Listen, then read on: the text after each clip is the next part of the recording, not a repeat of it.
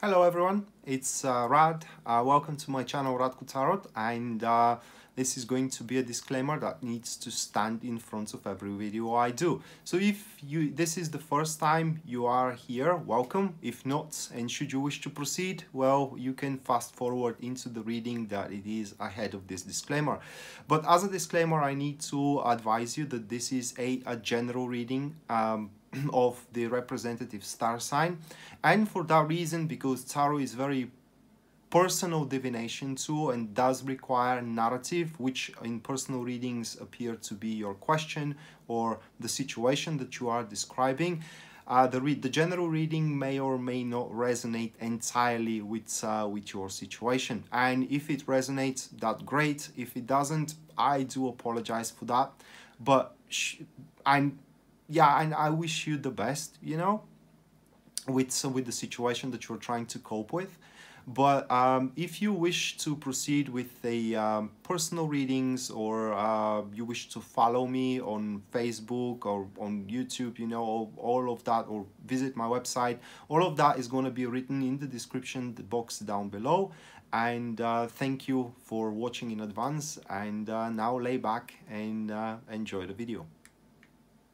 Alright, so this is going to be a Gemini Sun, Gemini Moon, and as well Gemini Rising. A weekly tarot reading, October 21st to October 27th, 2019. And bear with me just a second, guys, to shuffle the tarot cards. And we are to jump right into it.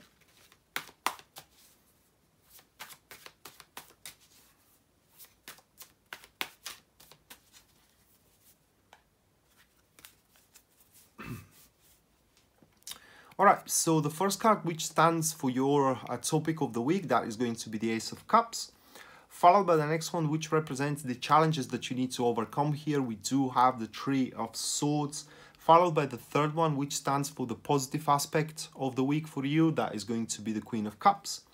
And then the last one here, that is the guidance. Oh my god, what a week, Gemini, that tarot is offering. This is going to be the Tower card. My god. To be honest, the reading is pretty straightforward, right? But I will do a precedent here, and I will start with the third card, because while the topic Ace of Cups is very important, the first card is where all is starting from. And if I start with the first one and follow further down the road and I reach to the third one, I will have to backtrack a lot. So yeah, this time around we're going to start from the third one. Let me draw two more cards, which are going to be the catalysts for the first two cards. And let's start. So the Queen of Cups, which is going to be the positive aspect of your week. Now we do have a person. Let me see what it's accompanied with. The Four of Cups.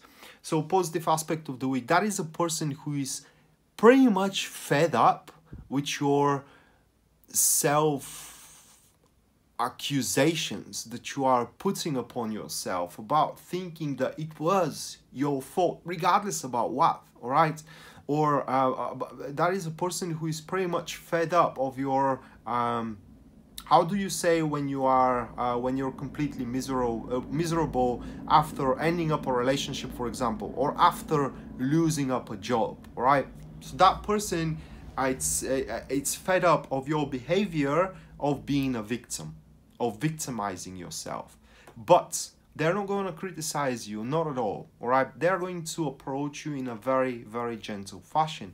They will try to kind of like touch your soul, if you will, and try to make you understand that they very well understand what you are experiencing right now. I mean, what you feel, how do you feel? This is what they will try to make you see in them, and therefore that is going to boost your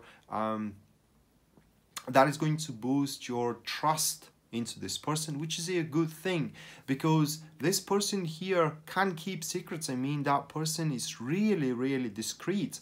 And what is the role of this person? It does have two roles. The first role is to emotionally sustain you, or in other words, to never let you to fall in despair and having thoughts of it's not like malfunction, it's more like a underestimating yourself. And the other reason why this person is around of a positive aspect is that they're gonna make you see that nothing is over yet, in a sense of that there are so much more things for you to do, there are so much things for you to experience. Yeah, you have may lost your job recently, all right, but that person will boost up your emotional determination to find another job. As a matter of fact, the job is gonna linger around the corner. You have broke up recently with your boyfriend or a girlfriend, or that person will encourage you to start dating once again. You know, self-pitying yourself is not going to kind of like bring anybody else around. I mean, the only thing you do by pitying yourself of being you know, of losing a relationship is spending time alone. Do you want to spend time alone? Nobody wants to spend time alone, unless you're a weirdo like me, you know, because I actually like being alone.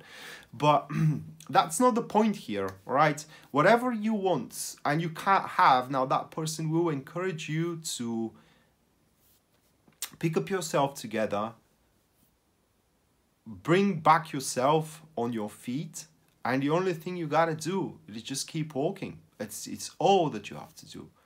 Keep walking. And that alone is gonna provoke the topic of the week, which is the Ace of Cups. And it's going to be accompanied by the Seven of Swords.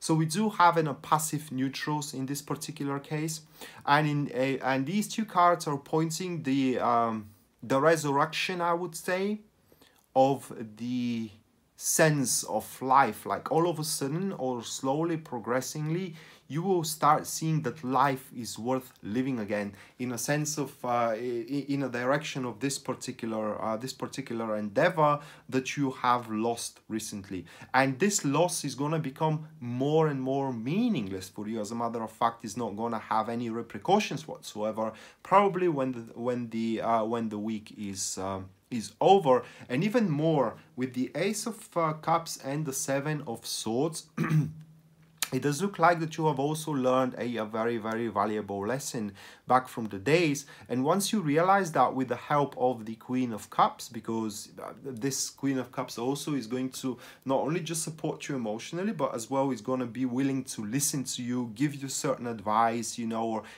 share her opinion with you. And for that reason, there are going to be certain insights that you're going to have, and these insights will regards to the lesson that you have learned for the failed project, for the lost job, you know, for the failed relationship, or a failed enterprise into the relationship.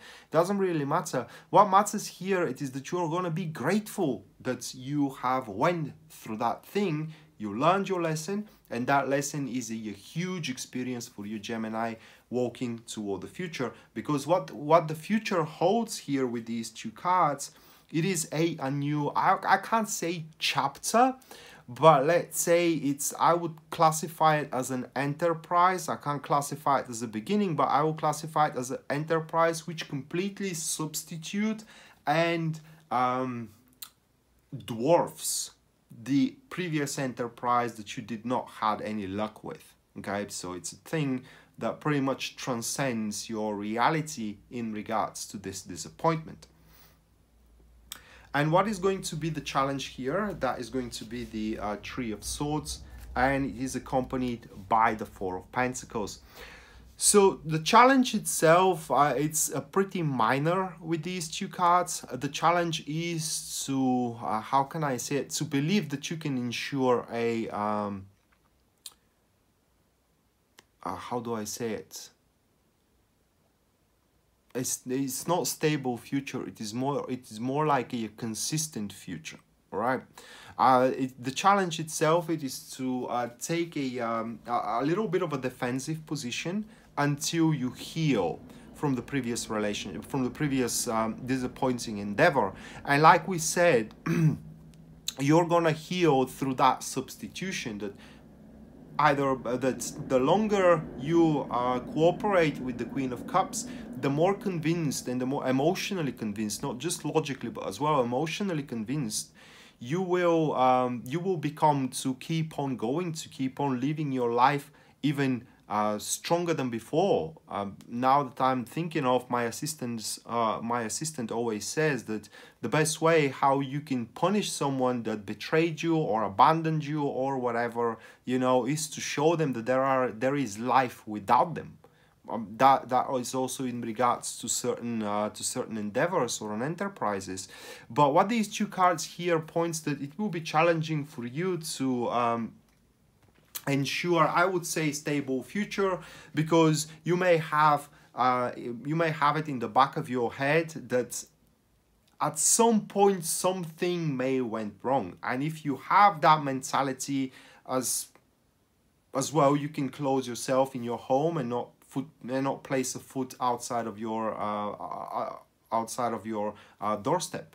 All right, you can't approach things with that mentality at all, because then nothing happens. You will never have the guts or never have the determination to try something new, which you gotta do here in this week, October 21st to October 27th.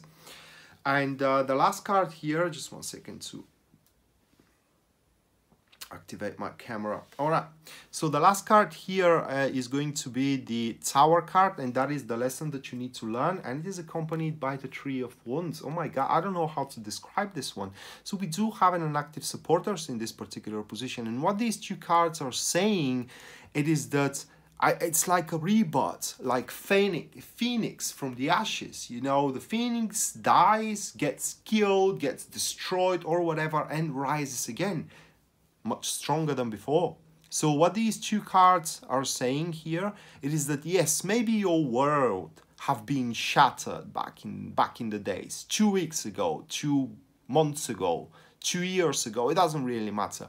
What matters here, it is that now you are after you complete the transition here, you know, from poignancy, sorrow and despondency into a state where you're looking to a brighter future, thinking of how to ensure it, how to stabilize it. Then these two cards means that you now are stepping on very, very solid patterns, much more solid than before. And from now you have to think of how to consolidate those patterns. And maybe you don't realize it, but actually instead of hurting you in any way in the long run, that is, this poignant situation from back then actually made you stronger. It actually gave you what you missed in order to ensure a much brighter future. So it does look like that for you, Gemini, it is a big week coming, guys. It is a week of I would say retribution, but not towards certain person, or not to not retribution, payback. And what have to pay you back, it is the karma, it is the universe, it is the divine, whatever you say. All right, you have paid the price before you get the goods, and now you are gonna start seeing what the goods are for the price that you have paid. So that being said, Gemini, this was your weekly tarot reading, October 21st to October 27, 2019. I hope you enjoyed and you liked it, guys, and we're going to see each other next time. Until then, bye.